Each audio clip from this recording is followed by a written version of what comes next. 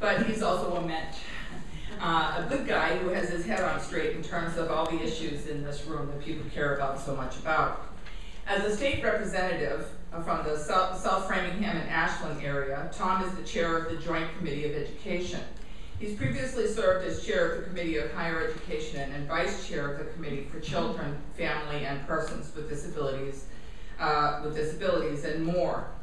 Tom has been a dogged, passionate champion of individual disabilities. As the chief sponsor of the Inclusive Concurrent Enrollment Program in Real Life Bill, which you'll hear about more, right? As the chair of the Special Ed and Disabilities Caucus, and as a lead sponsor of the bill that led to the Transition Specialist endorsement, which we're celebrating today. Representative Sannicandro, who has chaired the school committee in his hometown of Ashland, and who, by the way, was a write-in candidate when he was elected 10 years ago, understands disabilities from more than a professional angle. He's the father of Dave, a grown son with Down syndrome. Throughout Dave's school years, Tom fought for inclusion, ultimately succeeding in swaying the district to shift its policy regarding the integration of students with disabilities.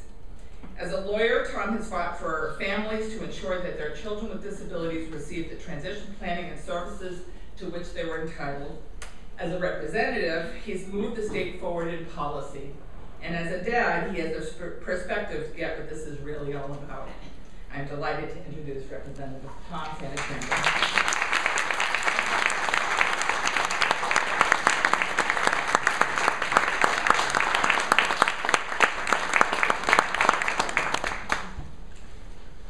Thank you, everybody.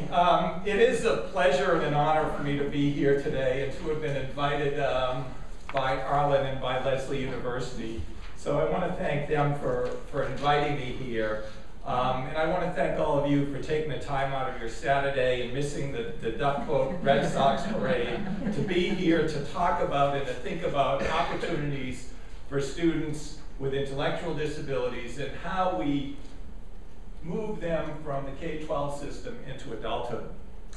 And so I don't see Arlen that often, and I don't talk to her that often. And I'm going to tell you about a case that we worked on together later today. But as I showed up today, I got here early, and my instructions were to call Arlen on her cell phone and to tell her I was here. And when I called her, Arlen has a very, very distinct voice on the phone.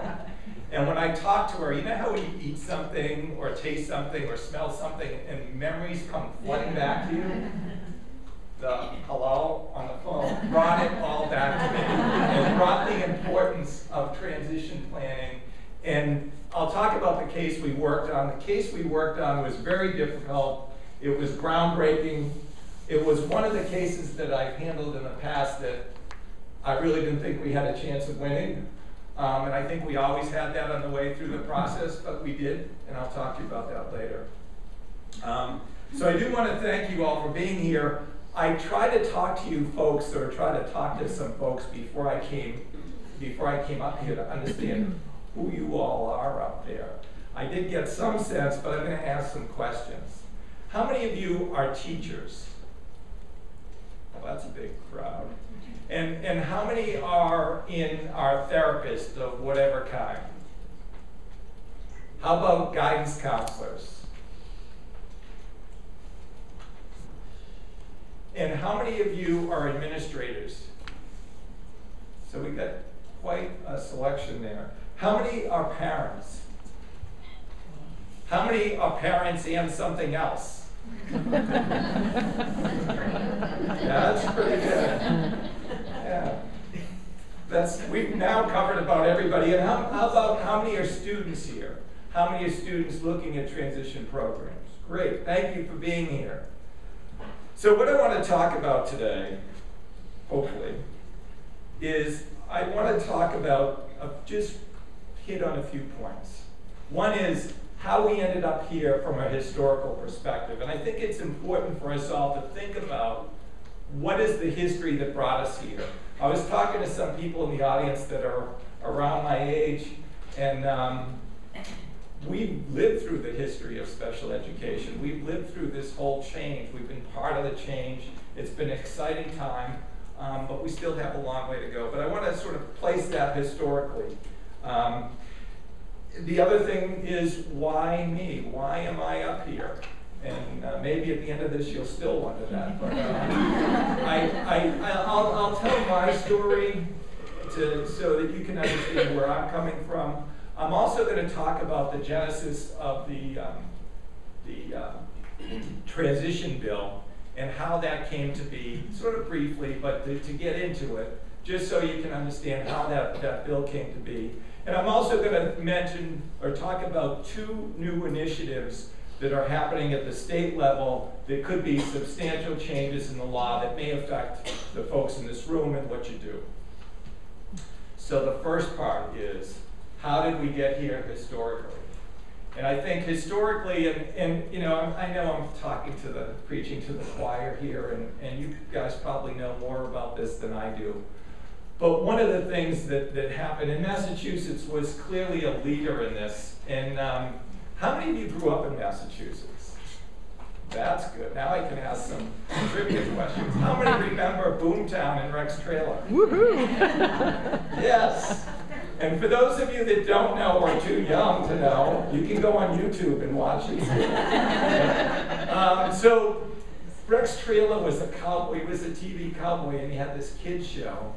And on Rex Trailer's show, they did all sorts of things. One of the things they did is that the kids would come through, and they were called this posse or something, and they would all come through and wave to the camera. And it was just a local TV show that was broadcast and done here in Boston. And you know, as a kid growing up in the 50s and 60s, we loved Boomtown because it was not much else on TV. So Rex Trailer had this show, and it was really just a goofy show with there was a cowboy, and then there was Pablo was his sidekick. The whole thing was very goofy, but fun, and we liked it. One of the issues for Rex Trailer was that they did not allow kids with disabilities to come through that little thing and wave their hands and wave to the audience. They also said, the producers wouldn't allow a student or a kid with a disability to actually be shot on camera. So the kids with disabilities weren't shown. At that time, for those of you who grew up here, we had, and we still have, unfortunately, state institutions where people with intellectual disabilities are housed. In the 50s and in the 60s, and even in the 70s, people who had a baby with a significant disability who was identified at birth were given the option to put their child in one of these institutions. My son has Down syndrome. Down syndrome was one of the key issues because at birth, you know the child has Down syndrome. It's an easily identified condition. So a lot of times doctors felt the typical thing was do yourself and your family a favor, and your child a favor too. It was not anything against, what the parents weren't doing anything wrong. They were doing what they thought was best, was to give the child up and have the child grow up in the institution because the institution knew what to do and how to serve these kids. Those of us that are also students of history know that that didn't happen, and that the life in the institutions was miserable. As a matter of fact, here at Fernald, they actually did science experiments on the kids. That the Quaker Oats Company actually wanted to know about the absorption of iron in oatmeal, so they actually radioactive oatmeal and fed it to the kids. And so it was just a miserable history. But back to Rex Trailer. Rex Trailer obviously was aware of all of this. He was aware of the problems on his TV show, and he wanted to do something. So what he did, and I told you he was a cowboy, he decided he needed something to happen here in Massachusetts, that kids like this in Massachusetts needed a break and needed education and needed their families, all needed support from the state government and from the public. So what he did was he had a wagon train from the Berkshires to Beacon Hill to the State House. A real wagon train with covered wagons, and he was in his costume, and it was actually sponsored by ARC Mass, or the ARC of wherever the ARC was from at that point. And he traveled across the state, giving the state the message, like, look at these kids, they need an opportunity. Look at these families, they need an opportunity. That's what happened. That was the beginning here in Massachusetts. In 1972, with maybe even some folks in this room, it's amazing. I'm always amazed how young those people were that enacted this law. We enacted the first special education law in the country here in Massachusetts. We were first here in Massachusetts. We moved the agenda. And what our special education law said, which is going to be, it's shocking to people now, is that every student in Massachusetts had the right to an education. Every student. No matter what your ability or disability, you had a right to an education. But the law went even further than that. The law said not only do you have a right to an education, you have the right to be educated with typically developing peers in the same setting as them. Because they knew that's what made a difference. The historical perspective that comes from is there was movement at that time in the 60s and 70s, for those of you that remember. That was a huge period of disruption in all sorts of fronts. We had the war in Vietnam, we had student activism, we had the women's movement first was coming on the scene. We even had animal rights was coming on the scene. And this was part of that larger movement. One of the things too in the area of education, in the 50s we had Brown versus the Board of Education. A dramatic case that said you cannot have separate but equal education. Separate is not equal. The Supreme Court of the United States said that, and part of the thinking and part of the draft of this law was to get rid of that separate but equal in education for people with special needs or people that need special education services. Like I said, that was 72. The federal government, seeing the wisdom of us here in Massachusetts, followed in 76 with the IDEA and created that law to be the law in the United States. So 40 years, 40 years. Why we're here today is because we did that 40 years ago. What happened, and for many of you in this room who have been part of that movement, have educated more than a generation of students with special needs. And the results are why we're here. These students have now become empowered because they got the education that everybody else did. They got the education that you folks delivered to them, giving them the opportunity and the ability to self-advocate for themselves, or to advocate for themselves, the ability to make change. And the issue of saying, look it, when I'm reaching 12th grade, I have the same hopes and aspirations for myself as everybody else does. I have big dreams for myself. And they had those big dreams, or they have those big dreams because of the work you did and because of the work the policymakers did in drafting this special education law. But what's happened now when we have more than a generation, and it did take a long time to sort of get that through, or get the process through. I'll talk a little bit about my own story in that experience. The issue is that we now have these students say, where do I go to next? The traditional model was the substantially separate model, where students came through the system, and at that point, if you're in a substantially separate model, it's not quite so graded, so there's not quite the delineation of 18 to 22, because you're just kind of moving along in the system. But once you become included, it becomes clear to the student and to their families that they're on some kind of a trajectory that seems to end at 18 or when they reach the 12th grade. So parents and students, when they reach the 12th grade, see everybody moving on to something else, and they're saying, okay, well, where am I going? What am I doing? We see that. We also see, and what I've seen, and what all our experience is, and why you're all here, is that school districts, teachers, and administrators all felt the same thing. They saw the trajectory, they see these students, they hear their demands, and they think, oh my God, what is next? Some of the conversations I've had with administrators, even with my own son, was the issue of what happens when you reach 12th grade. A lot of school districts felt forced to keep those kids essentially in 12th grade for another 4 years. And administrators and school districts really didn't want to do that. They didn't know what to do. So part of why we're here and why we're having this conversation is how do we get those students from being in the K-12 system to adulthood.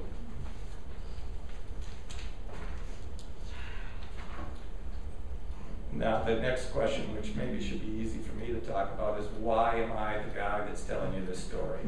Why am I up here? And I have one reason. She's already clicked on it. She's already clicking through. Well, the big reason I'm here is because I'm a dad. And what I'm going to do is I'm going to follow through my story. I'm going to see where I am for time on this thing. Oh, I forgot my clock, so I don't know what time. It's 20 to 10. You just go. Keep going. So, I'm a dad. And David was born, actually, he's 29 now. When he was born, my wife and I were 28. We met in college, and we met at Holy Cross. And we actually, even though we met at Holy Cross and we had the same classes, we actually didn't even know each other. Maybe we didn't find each other that remarkable at the time. But we were in a psychology class in the 80s, and not in the 80s, it was in the 70s, unfortunately. And they talked about, it was this intro to psychology, and it was a big lecture hall, something like this, so there's a lot of things happening. But what we learned about was in education, what at the time they were called mainstreaming. So this was pretty much the early mid-70s. They were talking about mainstreaming and how it was the law and all this. So they're obviously looking at the Massachusetts law at the time. My son was born in 1984. And then by the time he was time to go to kindergarten, and he had a great beginning, everything was fine. The family was fine. There was obviously an initial huge adjustment for me and my wife, but especially for me, I thought, at least in the first year as we moved ahead and sort of adjusted to the process of being his parents. But when it came time for him to go to kindergarten, at that time there was no thought or concept to including a kid before kindergarten. There was early intervention, and then there was sort of this limbo period, bless you. But there was really no thought of it. So, because we were sort of looking at Dave as every other kid and just realizing, oh, it's time for him to be a kindergarten. So we went down to the kindergarten and talked to the principal and said, oh, yeah, we're ready to enroll our kid here, because obviously me and my wife, being the geniuses we were, went to the psych class. We knew they were mainstreaming kids. So we showed up at our kindergarten class or kindergarten school in Ashland and said, oh, yeah, we're here. We have a son, David. He has Down syndrome, and we're ready to enroll him in kindergarten. And the principal's first reaction was, yeah, no, this isn't the school for him. You shouldn't educate him here. This isn't an appropriate placement for him. And the initial reaction was, really shock and disbelief as a sort of an outsider to the process. I already knew we did this because I had already studied this. They couldn't be wrong in my psychology class. So finally, he after some conversations, my wife and I, as we go through this process, you'll get a feeling for this, but my wife and I are like this tag team in this process. She's not here today, but she's flying in later today. I was good cop. She was bad cop. That's how we got anything done. So I was always good cop. Occasionally, I would switch to bad cop, and that was very, very bad. So my wife was pushing the principal at that time, saying, no, we need him to go to the school. Finally, he reneged and said, okay, he can go to the school. I'll show you his classroom. He brings us through the school, this long, long walk down the hall as we go past every kindergarten class. And ultimately, we end up in this last class, which is in the corner of the building, where all the students that need special ed services are. And he was really proud because he had now, answered my wife's concern and said, here's the class that your son can attend. And my wife said, you don't get it. We wanted him to be in one of those other classes. And I think that was really what kind of pushed us through and try to move this. The end result of that conversation and that day was we knew we were into we had a lot of challenges ahead of us. But we took this approach. One of the things was I was a lawyer, so everybody thought I knew special education law, which I was able to bluff my way through for but ultimately what we did is we took the approach of sort of lobbying, and we lobbied the principal, the administration, the special ed department, and we actually got a woman in the special ed department that thought it was a good idea. And through her efforts and our efforts, David did enter that school in a regular classroom and was the first student in Ashland with a significant disability to enter the regular school system. So that was, for us, that was a huge thing. His first grade is actually his kindergarten teacher and his first grade teacher were awesome. And I would go in, I'd see the classroom during open house and all this. They did a phenomenal job. And they didn't know what they were doing, which is, why many of you are in this room, is because that's the way we're forced to do things in education, right? It's like, here's your kid, do it, right? Why we're here at Lesley is how do we train people to have the tools to do that. But the problem that I always saw was, and the issue that I always felt with Dave was, that it wasn't Dave's abilities or disabilities that were ever the problem. He's really, really a talented guy. Even now, he's a very talented guy, and he's got a lot of ambition and a lot of good things going for him. So it was never him that was the problem. There was always some level of prejudice or something that was fighting him. And the prejudice, I think, that the school felt or exhibited wasn't, I never thought it was mean-spirited in any way. Or I think in a lot of ways they didn't even understand that they had that point of prejudice against him. You sort of end up with this sort of paternalistic attitude to people with disabilities, and that sort of plays out in this way. But anyway, he did start to move through the system. And since we're talking about transitions, one of the problems that we had was the transition. Every transition from every year to every year. What would happen was we would show up at the IEP meeting, and I know you all know what an IEP is. Does anybody not know what an IEP meeting is? This is the room I can use the acronyms. We'd show up at the IEP meeting, and I know that the administration and the student and the teachers would all look at us like with shock, like, oh my God, they're back. Why are they still here? And so that process, and it was challenging. And on their side, they didn't know what to do with this kid. He was the first one coming through the system. The whole concept of inclusion, even though we're so far after the law, was still very, very challenging for school districts, and a lot of school districts were pushing against it. So nobody knew what to do, and we continued on. So what happened is, ultimately, and we had some real contention, like if those of you that are administrators or teachers in a system, we were like your worst nightmare. We were like, and not me, because I was a good cop. My wife was. So we had a lot of contentious meetings to try to move this through. A lot of problems, this is way off topic, but I had a principal, we had like a 3 to 4 hour meeting. The principal stood up screaming at us, red-faced. The teachers in the room, who were much smarter than us, scattered. And it just wasn't going well. But as an aside, that particular principal came up to me, like since I'm the elected, I don't know, maybe he was just trying to kiss up to me later on, at a retirement party, and thanked me and my wife for the work we did in changing the atmosphere in his school and forcing his teachers to include my son and to think about education in a very different way. That meant a lot to me, and maybe that's why he did it, to kiss up to me, but I don't know. But I think we did, it's difficult to change a culture. Anyway, where am I going with this story? Ultimately, I'll just try to breeze through this part. Ultimately, what happened when he reached 6th grade, everything had fallen apart because of this sort of transition problem we have every year. And the teacher that he had that year actually cried during the IEP meeting saying, don't send him on to 6th grade. And I thought, when the teacher's crying, don't send them on, because the teacher at the 6th grade didn't want them at all. We acquiesced and said, okay, well, we're not going to do this.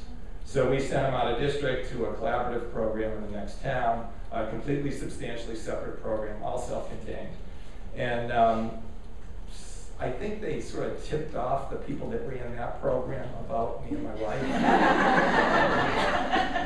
And they said the rule was we weren't allowed to go to school or to see the school. It was good. Maybe I should have thought that that was an issue. But I don't know, I was still kind of young and naive in this process. But one day I had to get my son for, I had to bring him to the dentist. And somehow, I don't think I went through the loops I should have done to pick him up. I think I may have just driven down there to pick him up to bring him to the dentist. And when I got there, I was horrified.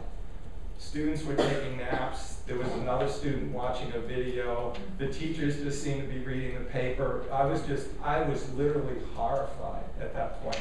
And that's the point where, my wife, and if my wife was here, she would tell you how she was the one that was moving this all along, and I was the one slow to the table. And she's right, because that's exactly what was happening. But once I saw that, I was like, oh my God, my wife's right. This is a disaster.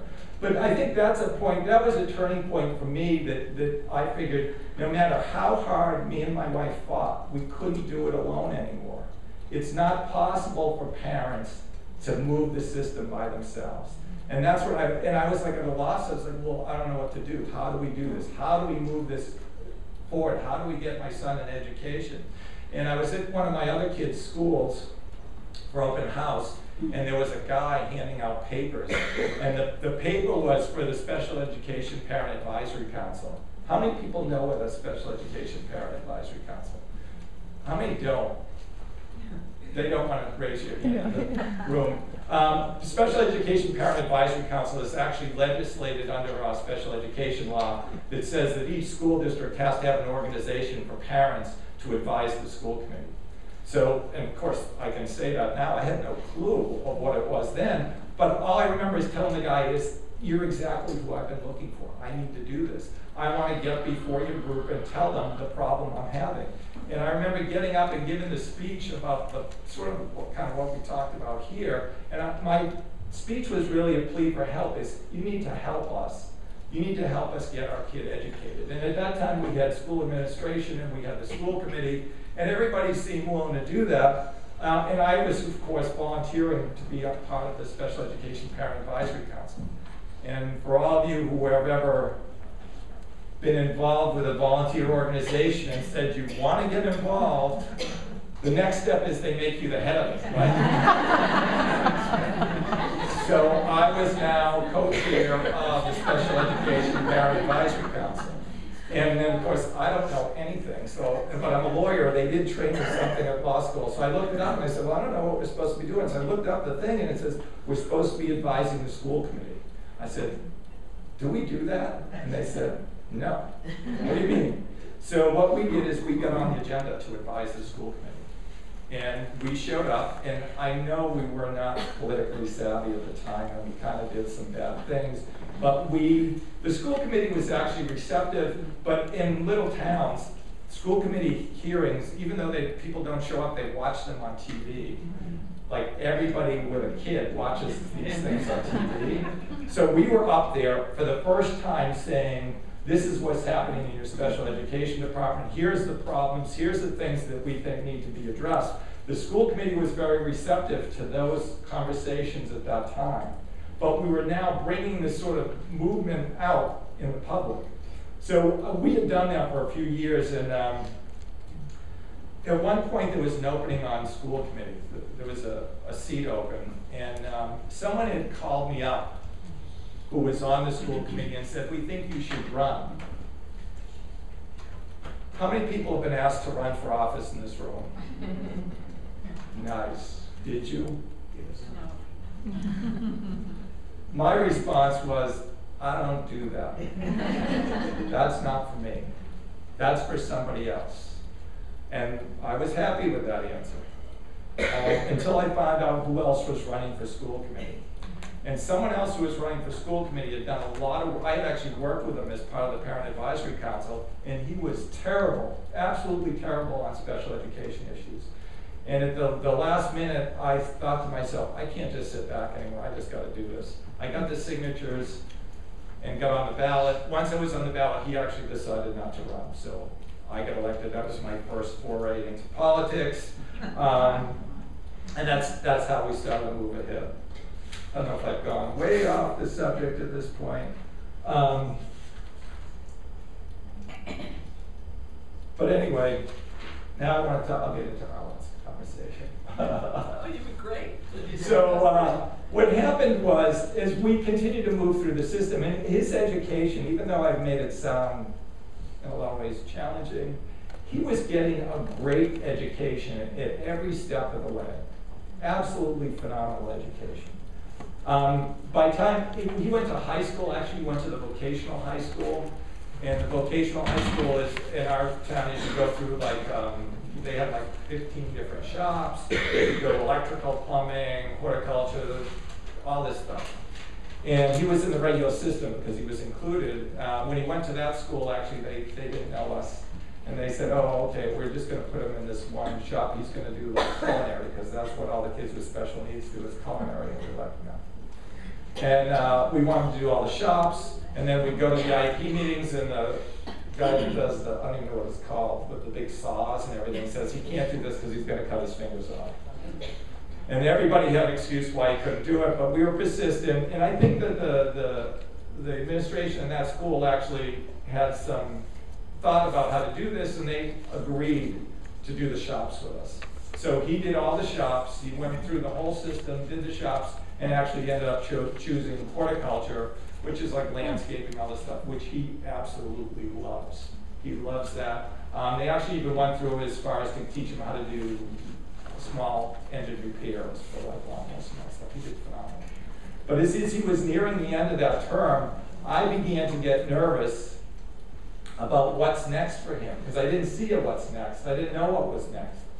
And this will scare anybody who's ever thought of retaining me as a lawyer.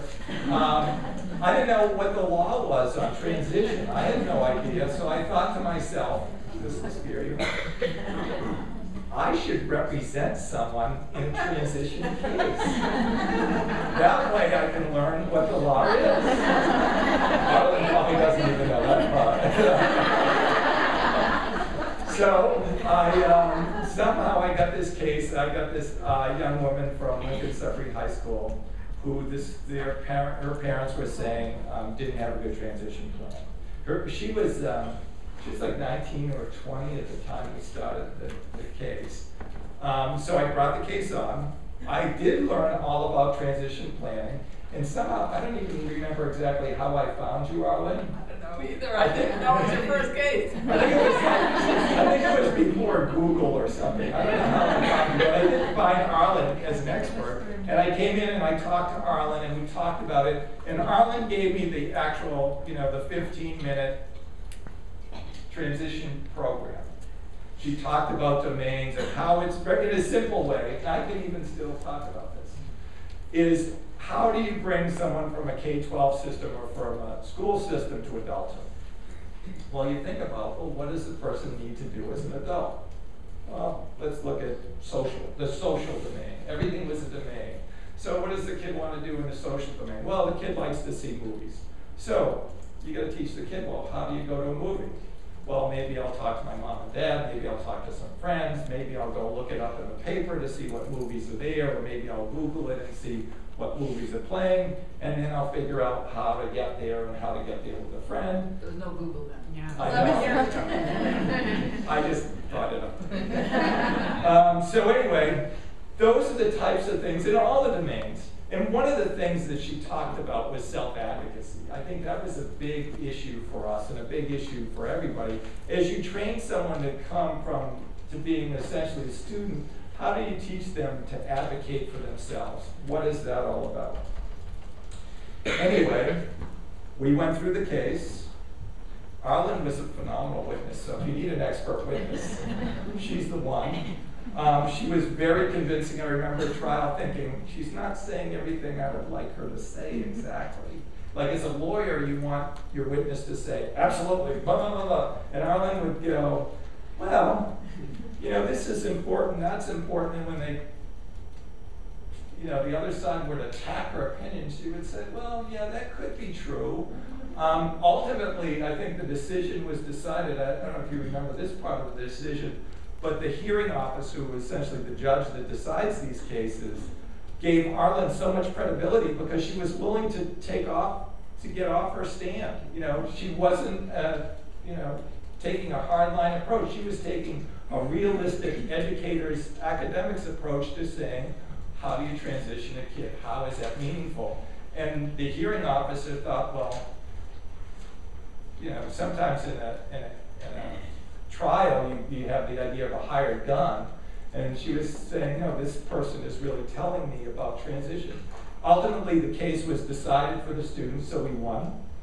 And she acted, there's sort of a lot of technical things, but essentially we won the case, and the court actually laid out what it is that should be in a transition plan. So that the decision itself sort of laid that out. And this is I just want to bring this story up for maybe for administrators, maybe for a lot of people, but I think this story is well worth telling, especially for policymakers. So one of the problems I had was, at this point, we're trying to implement the plan for my son. I now know what the law is. I'm no longer faking the special education lawyer thing. I actually know what the law is, and I was actually the trial attorney on the case that decided this particular area. At that time, I was also the chair of the Ashland School Committee.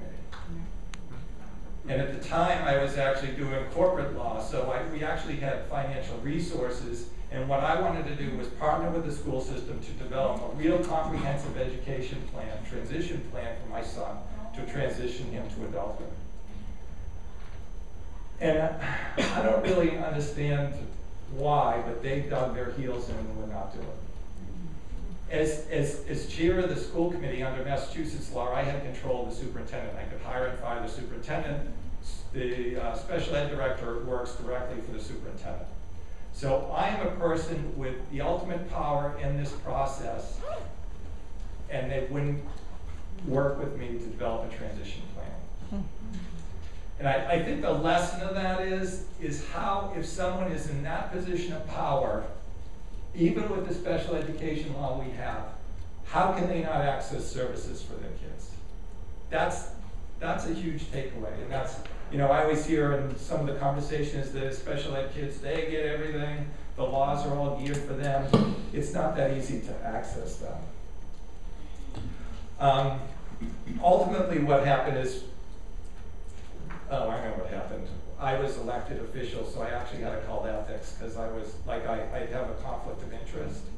So I called the ethics of the state of Massachusetts, and I said, look, if this is the problem, I'm trying to get my kid educated. The school district's not budging. I'm the chair of the school committee. The woman, the lawyer at the other side said, well, how old's your son? I said, he's 19 now. She said, have him sue you. So ultimately what happened is my son, through another lawyer in my office, filed suit against me and the school committee to enforce his rights for transition services. I served on that case too. Oh, that's right. I had my expert witness. I knew she was here. So what happened in that case, once we sued in that case, though, and maybe because they knew Arlen was there, once they bring a lawyer on in some of these special education cases, it takes the case out of the realm of the special ed director, and it gets more eyes on it. And once they looked at it, they said, no, this isn't a good case for the district. We need to provide services. So ultimately, they provided services. It wasn't exactly what I really wanted.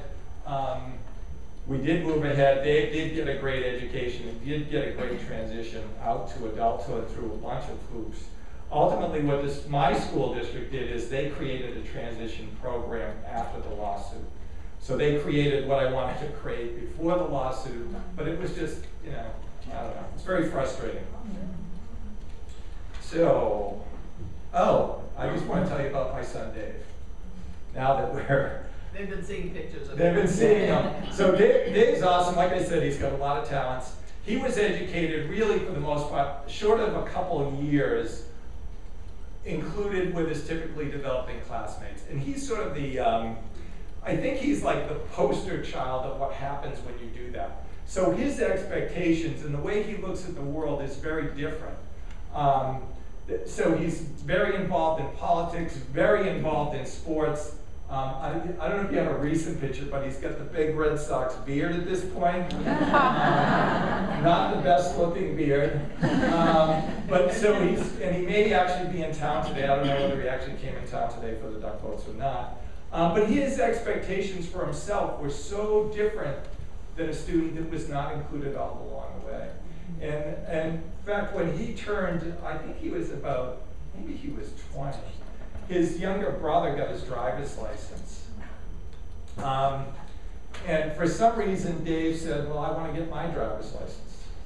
So, okay, you know, we had boats, and I talked to somebody, we have a sailboat, we have boats. He rode a bike. He's always been doing these things, you know, things that you didn't need a license for. He was always, he's very capable, like in a sort of spatial way.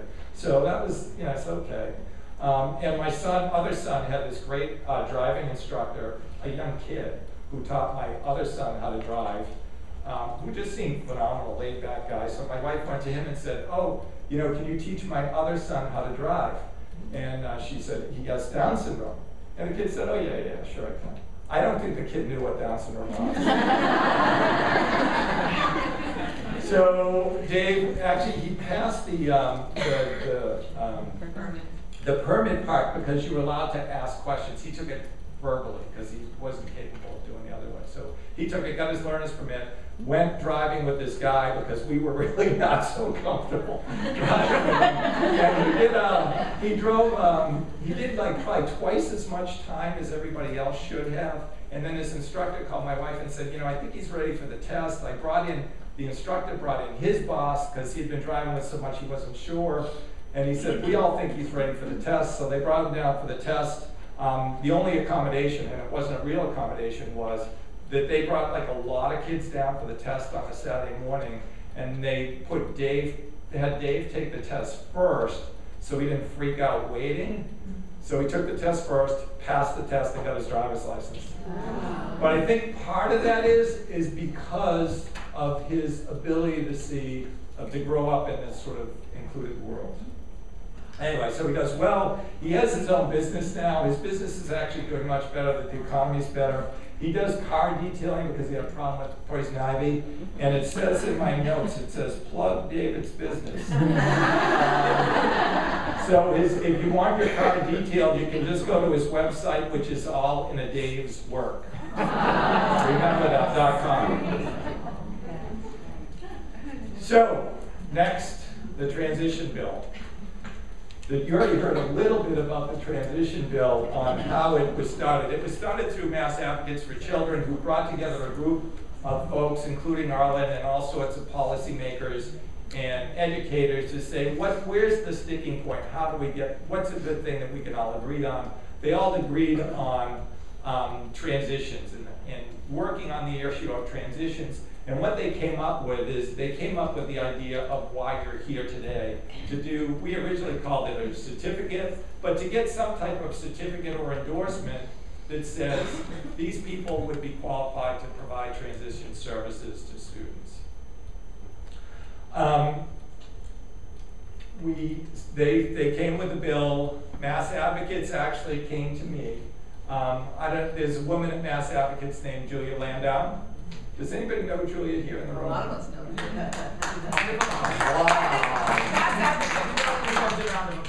Joanne Pino's here as well from Mass Advocates. But Julia is a woman I've worked with a lot at the State House, and I refer to myself as the puppet and as to Julia as the puppet master. So she came in with a transition bill, which was a little more complicated originally. And I filed the bill, and I fought for it, and it didn't pass. And then last year, which must have been the year of the session we got it passed in, I decided to split the bill into two pieces because it seemed that one piece of the bill was holding up its passage. So when we split the bill into two pieces, we did a lot of wrangling, which include changing the word certification to endorsement. License to endorsement. So it did, that didn't mean anything to me. We're still doing it. But there was a whole lot of wranglings we went through to get that passed.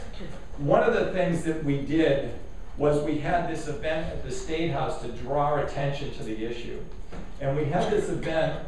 The event was actually to bring self-advocates, educators, parents together to say this is what we need to do. What we did that day is we had it in a room in the State House, which is 437, which is not really handicapped accessible. Yeah. So we had it, we actually had, and I know you've seen these things. The room is about probably, I don't know, 4 feet higher than the level. So in order to get there, they have this thing that's almost like an elevator and almost like a ramp. I'm sure you've seen it. You can take one person at a time up into the room. So we had about 8 to 10 people in wheelchairs that day. Brought them all into the room, gave our rally. But part of what was happening with the ramp was a lesson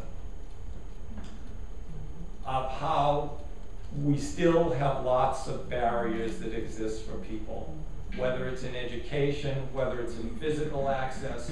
We have these laws in the books, but the barriers still exist, and that we need to break down those barriers. We then had this 100-foot long petition that Matt had made, like literally 100 feet long, one piece of paper, that we presented to the governor. I don't think we have pictures of that day. We rolled it all the way down the hall. The governor was very gracious, met with us, talked to a lot of the students that were there. But that was the beginning of the excitement. We ultimately got the law passed, and that's why you're all here today. Thank you. Yeah.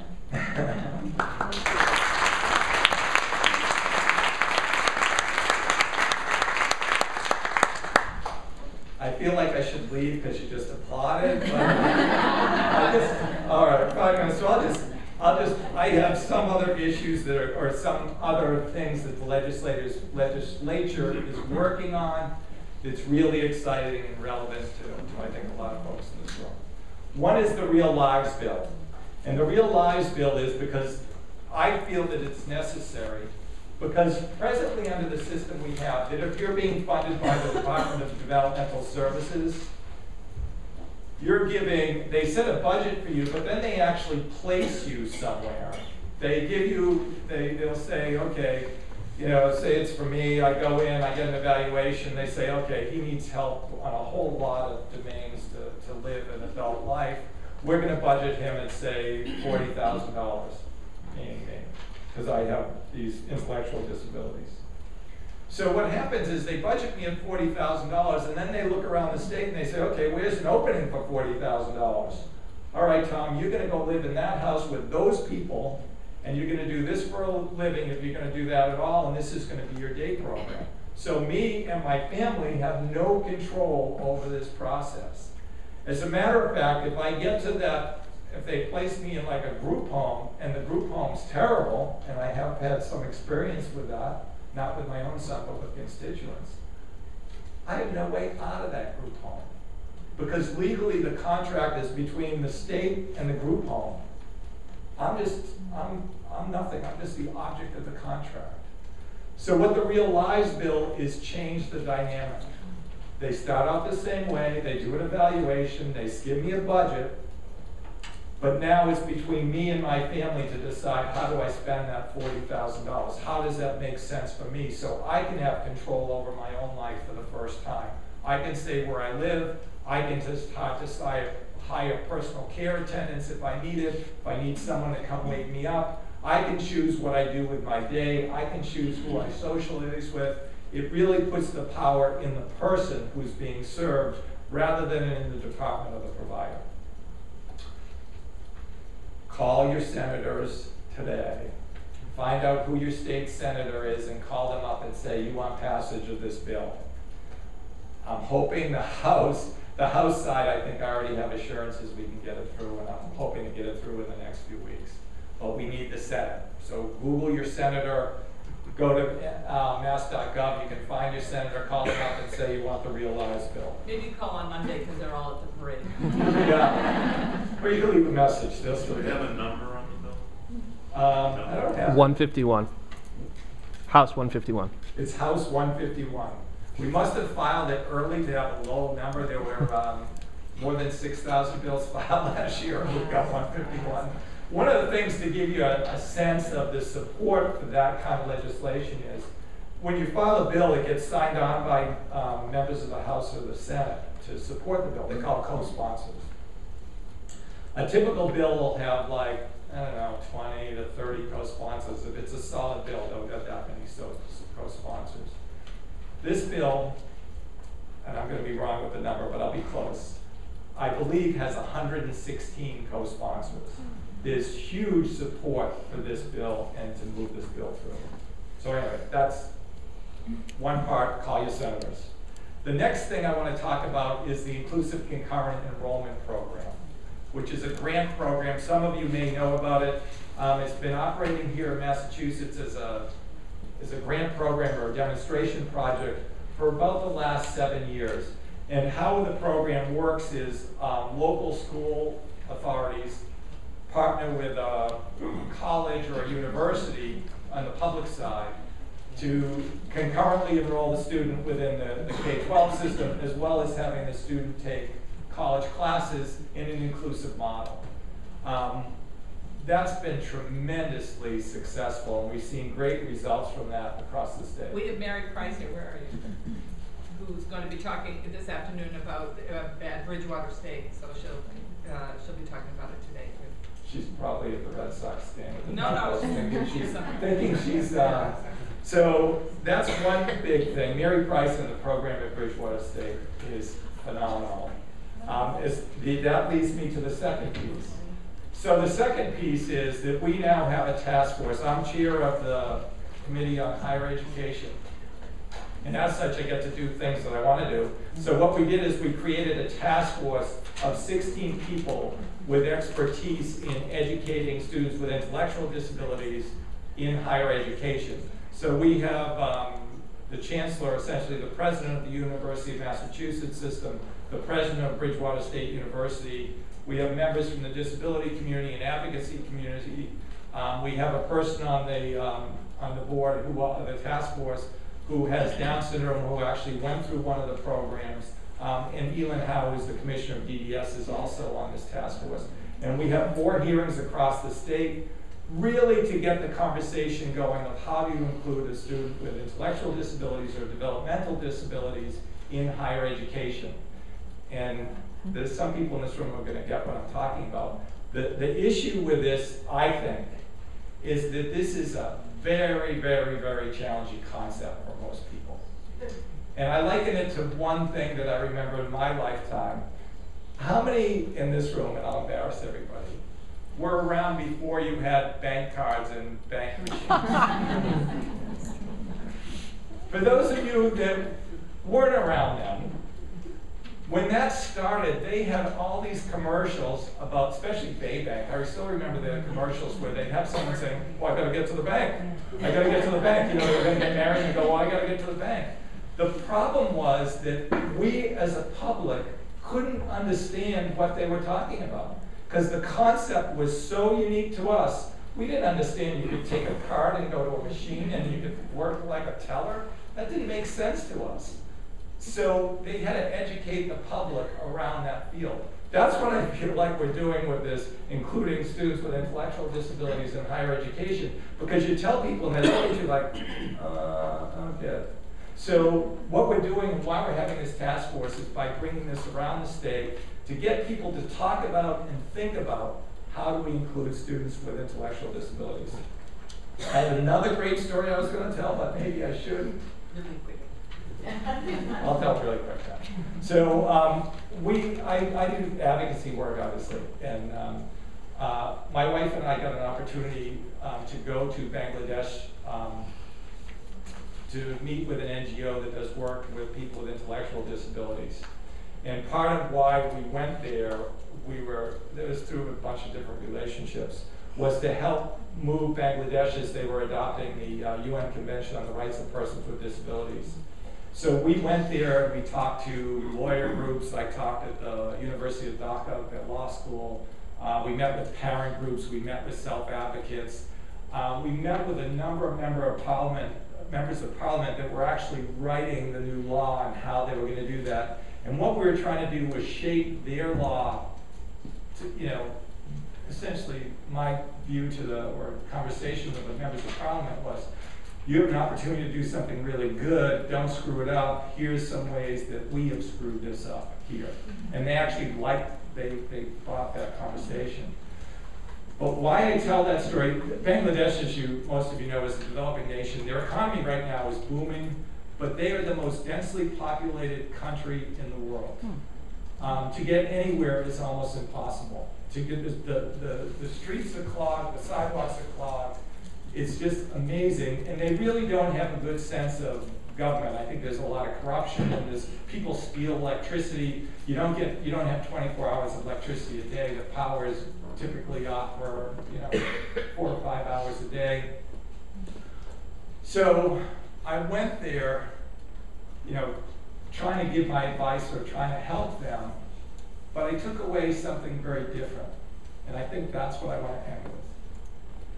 Is when I came back and I saw the struggles that they were having trying to implement special education policy and implement policy for people with intellectual disabilities in a developing nation with not the best resources to move this, but a nation that was growing fast, growing much faster and economically much stronger than we are here.